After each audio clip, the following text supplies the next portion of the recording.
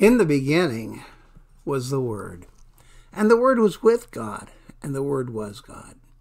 He was in the beginning with God. All things were made through him, and without him nothing was made that was made. In him was life, and the life was the light of men. And the light shines in the darkness, and the darkness did not comprehend it. This passage of Scripture raises several questions that every human being should consider. First, in the beginning. In the beginning of what? Second, in the beginning was the Word. Who or what is this Word? Third, without him nothing was made that was made. That's a double negative. What should we make of that? And finally, in him was life, and the life was the light of men. Further, it is the light that shines in the darkness. What's that all about? Let's tackle these questions one at a time. It helps if first we understand who wrote those words, because knowing that gives us a significant clue about whom he is writing. A disciple of Jesus named John wrote these words. But how do we know that? Well, interestingly, though John is named in the other three Gospels, Matthew, Mark, and Luke, never once does the man who wrote this Gospel mention himself by name. Instead, he refers to himself as the disciple whom Jesus loved. The Gospel writer is just too modest to use his own name. Matthew tells us John was the brother of James. Mark tells us that they were sons of a man called Zebedee. And Luke tells us that John and his brother James were business partners with Peter. They were fishermen. These three men made up an inner circle of the closest companions of Jesus Christ. Luke also tells us that Jesus was about 30 years old when he began his ministry. Unfortunately, nowhere in the Bible will you find the ages of his apostles. But there are several clues that hint at their ages. First, in Jewish culture, the disciples of a rabbi were seldom older than their teacher. Peter may have been the exception. He was probably the oldest of the 12 apostles. We derive this partly because of the leadership role Peter assumed within the group. Also, Peter was already married when he became Jesus' disciple. Recall that Jesus was once called upon to heal Peter's mother-in-law, who had been sick with fever. And these four fishermen were the first disciples called by Jesus. And Jesus, walking by the Sea of Galilee, saw two brothers, Simon called Peter and Andrew his brother, casting a net into the sea, for they were fishermen. Then he said to them, "Follow me, and I will make you fishers of men." Immediately they left their nets and followed him. Going on from there, he saw two other brothers, James the son of Zebedee and his brother John, in the boat with their father Zebedee, mending their nets, and he called them. Immediately they left the boat and their father and followed him. Note that Peter and Andrew were fishing on their own boat that day, but James and John were with their father. That implies that those two were younger men. Assuming that their father was in his 40s or 50s, after all, he was still working as a fisherman, James and John were likely in their late teens or in their early 20s. And since James is always mentioned first, he was surely the older son. And so John may have been only 17 or 18 years old when he became a disciple of Jesus. John also lived the longest, surviving long after the other disciples had all been put to death. John always expressed his personal relationship with Jesus by calling himself the disciple whom Jesus loved. Recall this incident from after Jesus had been crucified. When Jesus saw his mother and the disciple whom he loved standing nearby, he said to his mother, "Woman, behold your son." Then he said to the disciple, "Behold your mother." And from that hour, the disciple took her into his own household. John was selected to care for Jesus' mother because he was the youngest. Jesus knew that he would outlive the others, for John was the only disciple who was not martyred. In his later years, however, he was imprisoned on the Isle of Patmos. There, having already penned his gospel and the epistles we call 1st, 2nd, and 3rd John, he also wrote the book of Revelation. Some historians believe that John died there on Patmos. Others say that he was freed shortly before his death. Since the Bible doesn't tell us, no one is 100% certain where and when John died. but they all agree that John died a wizened old man. And so we begin today a 26-week study of John's Gospel, often referred to as the Gospel of Love. Some of the greatest truths about God's loving nature are found in the Gospel of John, including this one. For God so loved the world that he gave his only begotten Son, that whoever believes in him should not perish, but have everlasting life. That's the most often quoted verse in the Bible, John 3:16. It is said to be the gospel in a single verse, for it reveals all we need to know about God's sacrificial love for us. So now that we understand who wrote these words, let's get back to those 4 questions. First, in the beginning. In the beginning of what? Well, since God is eternal and has no beginning and no end, when John writes in the beginning, he's not referencing the beginning of God. That's impossible.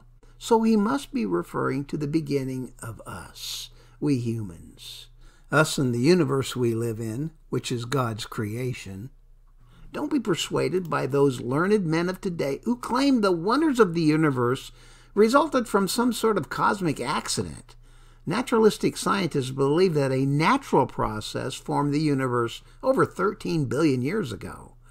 They believe that such a long period allowed order to come from disorder. Really? If you deconstruct all the parts of your grandfather's old wind-up pocket watch and set it afloat in a weightless vacuum, guess what? No matter how many billions of years you wait, there is no possibility of those watch parts reassembling themselves and winding the spring to begin its ticking again. Certainly not if you expect it to tell the correct time. And even if it did manage to do all that, you'd still have the question, who created all those watch parts in the first place? Listen, order never arises from disorder. Harmony is not the result of chaos. The order and harmony we observe in the universe is obviously there by design. Naturalistic scientists cannot tell you who provided the harmony we observe in the universe. And the universe isn't 13 billion years old. It's much younger than that. The Bible genealogies and historical timeline indicates that God supernaturally created the universe about 6,000 years ago. All of the intricate workings of the universe we may observe reflect God's incredible creativity. And that includes the earth and the moon, of course, but also all those uncounted galaxies out there in the uncharted universe that we call stars. Each of those galaxies has millions of suns much like ours and countless planets orbiting around them. Why did God create all those gazillions of galaxies? Just so we would have pinpricks of light in the night sky? Perhaps, but that doesn't align with the creative nature of our God. Of course, nowhere in the Bible does it hint that God created human-like life forms on other planets in other galaxies. But I must point out to you, nowhere does the Bible declare that he didn't either. Frankly, I wouldn't be surprised one bit if, when we all get to heaven, we find ourselves singing and shouting the victory with other beings from other planets circling other suns in other far distant galaxies that are similar to our own. But that's just speculation on my part. And that brings us to the second question. In the beginning was the Word. Who or what is this Word? Well, John answers that question himself. And the Word became flesh and dwelt among us, and we beheld his glory, the glory of the only begotten of the Father, full of grace and truth. The Word became flesh and dwelt among us. That clearly is a man, and he is the man that John and the others chose to follow as disciples. He was a rabbi named Jesus. This rabbi was born of a mother, as all humans are. He had a heart, a mind, a spirit, just as we do. But at the same time, this man was different. Matthew, Mark, and Luke are called synoptic gospels. They include many of the same stories, often in the same synoptic sequence, and in similar or sometimes identical wording. John's gospel is different. It provides a unique view of this man, Jesus. John declared him to be the Word made flesh who dwelt among us. Third question, what about the double negative John deployed in declaring that without him nothing was made that was made? What should we make of that? Well, let's start by converting the double negative into a positive statement. Without him nothing was made that was made may also be said this way. With him everything was made that has been made. In other words, with this Word made flesh, everything was made that has been made. Everything. And that includes, well, everything.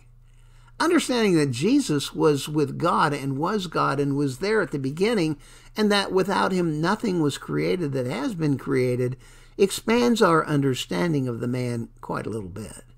Clearly, he was more than a mere man. John is telling us that Jesus was and is and has always been God, the creator of the universe.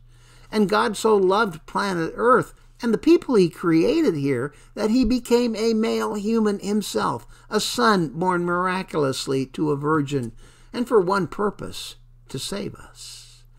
Jesus, who knew no sin, became the sacrificial lamb slain for the forgiveness of our sins. And now the final question. What is this that John calls the light of men, a light that shines in the darkness? Well, the light of men is a traditional reference to awareness and human knowledge.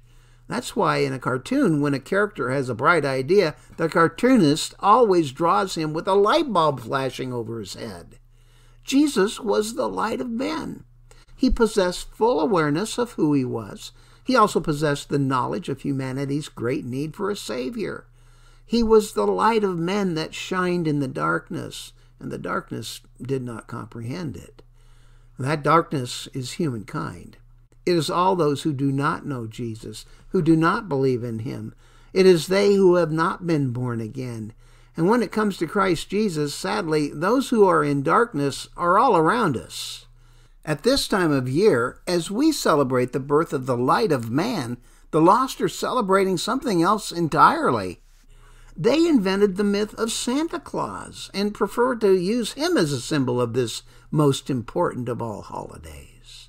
As for us, we celebrate the birth of a Savior, Christ Jesus the Lord.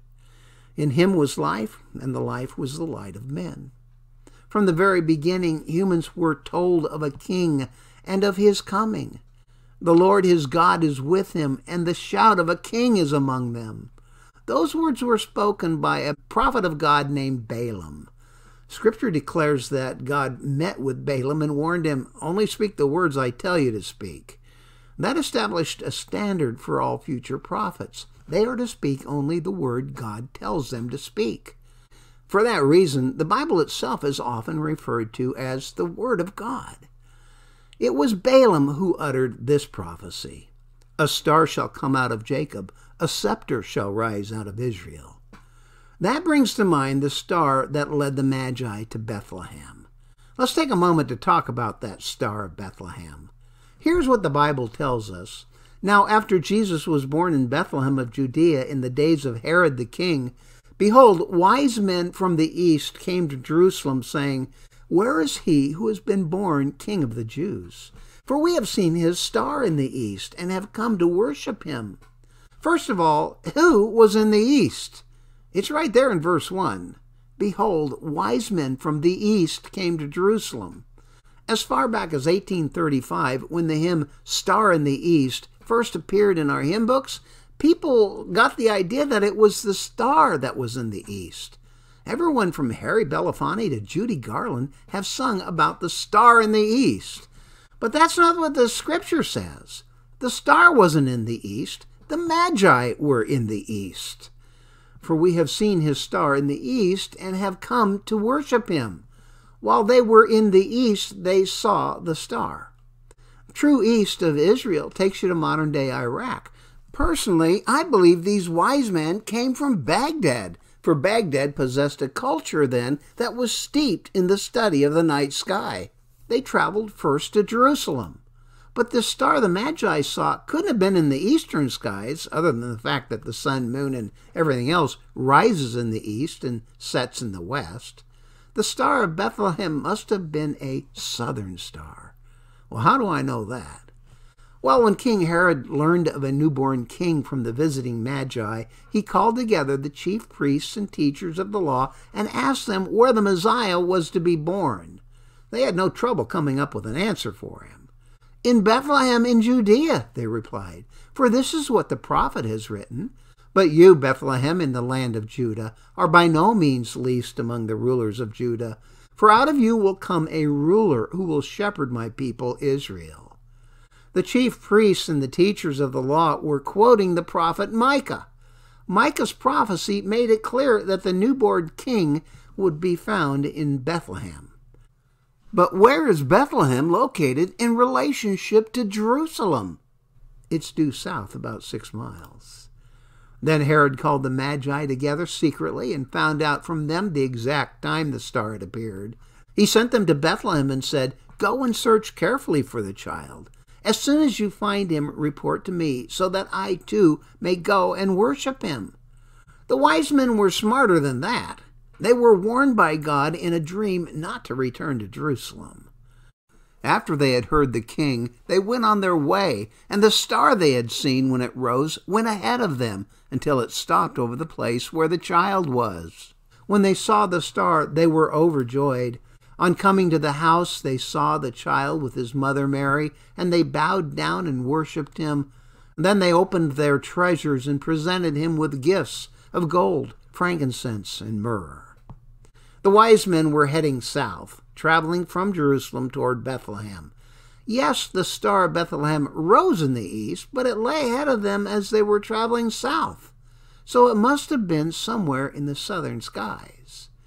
It rose in a giant arc above them, apparently laying low in the night sky. So low it appeared to hover over the manger where the newborn baby Jesus lay. Of course, it could be that God created a special phenomena that looked a lot like a star to those wise men. But the brightest star in the southern sky we see at night is called Sirius.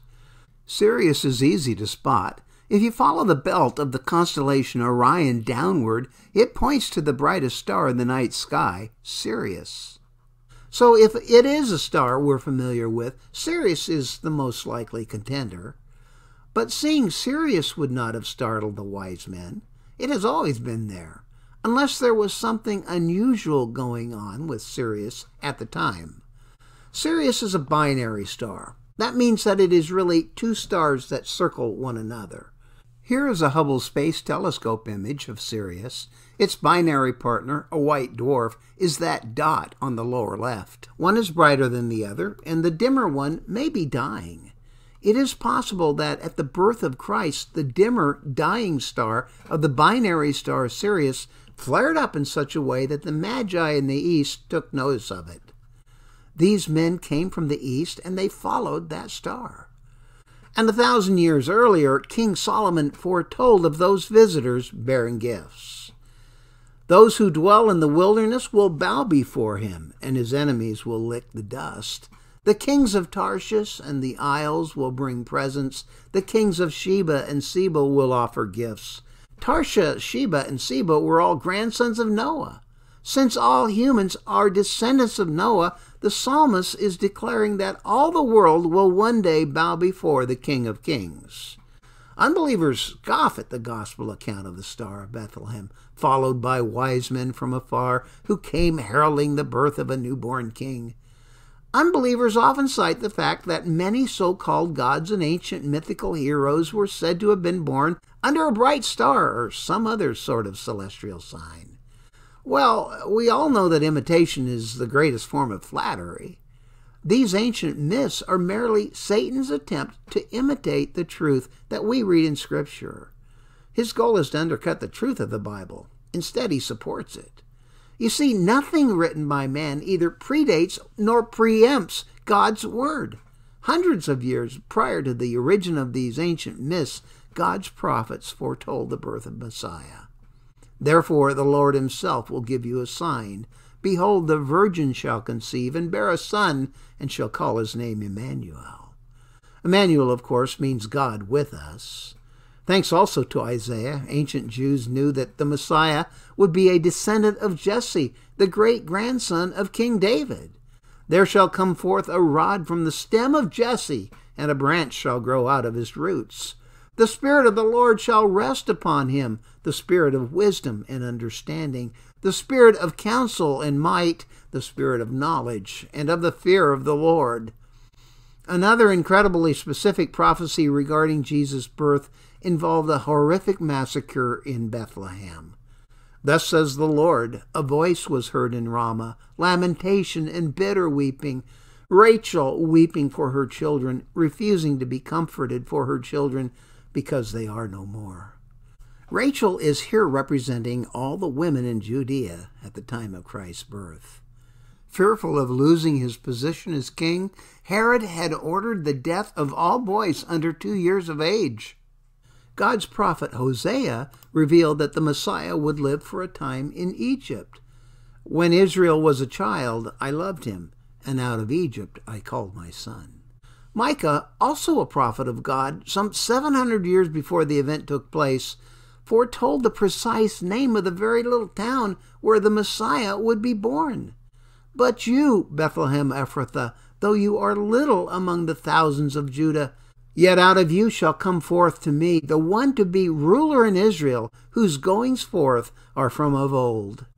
Unbelievers call the birth of Jesus a myth. Of course, those who do not believe the Word of God consider everything in the Bible to be a myth. But even those without faith have to admit that these and other prophetic writings found in ancient texts are amazingly accurate in the depiction of the birth of Christ. It's all just a matter of who you're going to believe. Will you believe those who admit they are unbelievers, or the Bible, whose prophets foretold with 100% accuracy the birth of a newborn king? As for me, I stand upon the Word of God, the Bible. I'm Rich Mussler, pastor of a very small church in Lewisville, Texas. Enjoy this Christmas season, but take a moment to ponder these prophecies written centuries ago that foretell the birth of Jesus, and read again the story of Christ's birth as told in Luke chapter 2. We'll talk more about it next week when, Lord willing, I'll see you then.